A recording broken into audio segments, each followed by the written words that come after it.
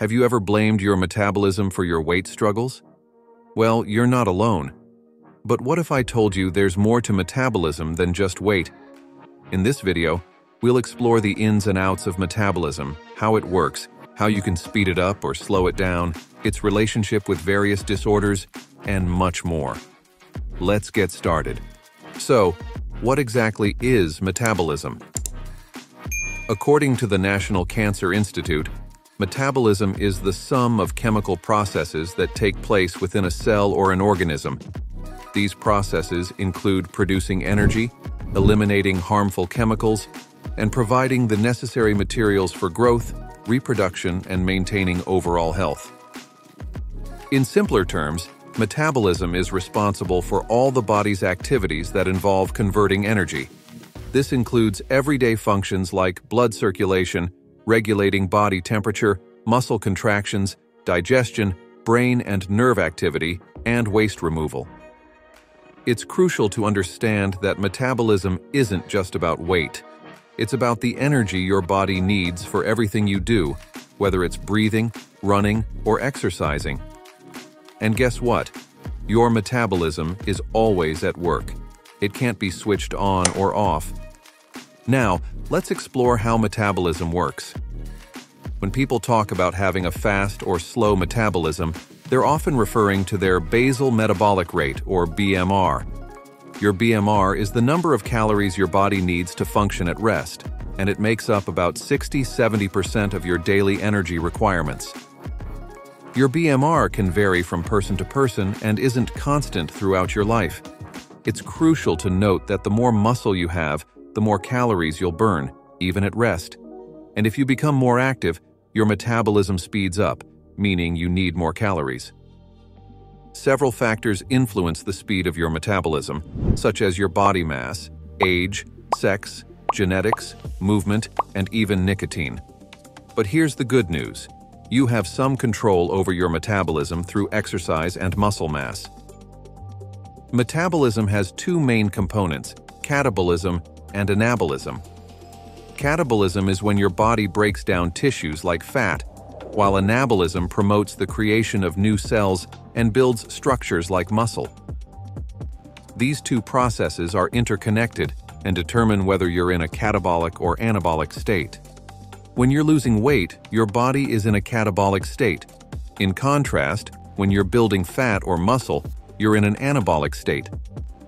So, how does metabolism affect your weight? The common misconception is that people with slower metabolisms require fewer calories, leading to weight gain.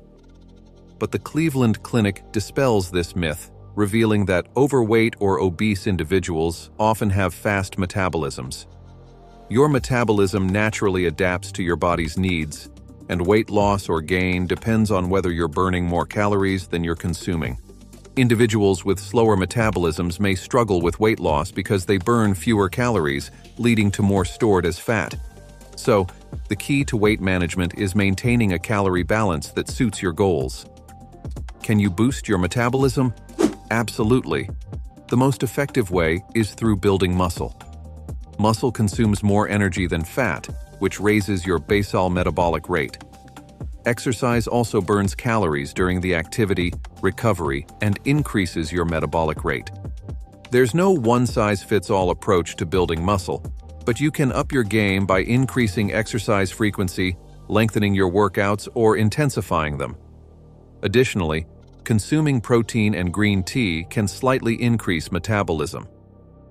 But remember, overall, a healthy lifestyle is crucial for a healthy metabolism. Your metabolism can slow down due to various factors. Aging is a natural cause, but you can counteract it by maintaining muscle mass. Losing weight can result in muscle and fat loss, which can also slow metabolism. Smoking, while boosting metabolism, comes with detrimental health effects. Giving up smoking might slow down metabolism, but is a better choice for your overall well-being. Skipping meals can force your body into famine mode, conserving calories. Therefore, never skip breakfast to keep your metabolism running efficiently. Some metabolic disorders can affect your metabolism. endocrine conditions like Cushing's disease and hypothyroidism can impede metabolism. Additionally, there are genetic metabolic disorders that aren't influenced by diet or exercise. Examples of these disorders include Gaucher disease, hemochromatosis, Wilson disease, maple syrup urine disease, mitochondrial disorders, and Tay-Sachs disease. To sum it all up, your metabolism is a dynamic process that influences more than just your weight. It's essential for everything your body does, from basic functions to maintaining your weight. Remember, you can boost your metabolism through exercise, muscle building, and healthy lifestyle choices.